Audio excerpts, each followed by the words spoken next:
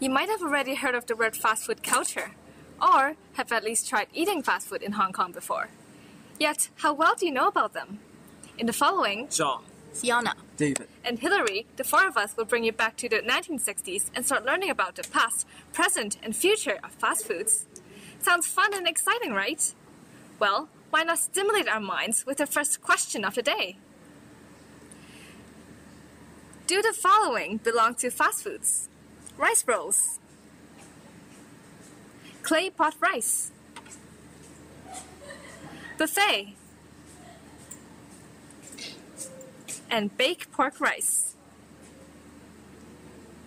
Well, fast foods are defined as being prepared and served very quickly, highly standardized, and with minimal services. Now, are you ready? Let's begin our journey! In the past, there was no fast food culture in Hong Kong, as it is a foreign concept. But even before the invasion of Western fast food shops in the late 1960s, Hong Kong people had already demanded for speed and convenience. Dai Pai Dong could meet their needs as the food was served quickly, and this may be considered as an early analog to fast food culture in Hong Kong. However, Dai Pai Dong is quite distinct from a truly fast food shop. The hygiene conditions in Dai Pai Dong were very poor. For example, the plates were washed with the same bucket of water for a whole day, and there were a lot of rubbish, sewage, and animals nearby.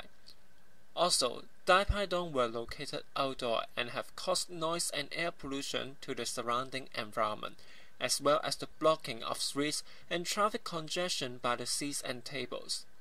Moreover, it was dangerous for people to eat during windy and rainy days.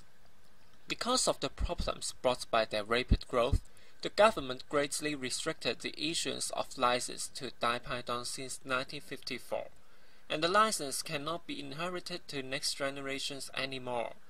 In addition, cholera, a disease caused by contaminated food or water, was prevalent in Hong Kong in 1960s. Many people consumed less in Dai Pai Dong for the sake of their safety. A lot of Dai Pai Dong were forced to close down. This brought the opportunities for the invasion of Western fast food shops, which are indoor, usually with air conditioning and washrooms. The clean and comfortable environment, wider range of food provided, and low price were attractive to Hong Kong people. French fries, hot dogs, sandwiches, and salads are Western foods that were new to them and attracted many teenagers to eat. Many Dai Pai Dong were thus replaced by fast food shops.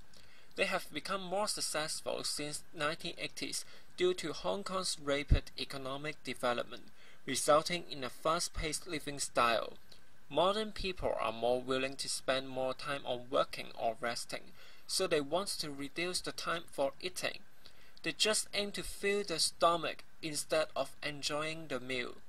Also, it is difficult to find seats in restaurants during lunchtime, and so fast food shops has brought the trend of takeaway service.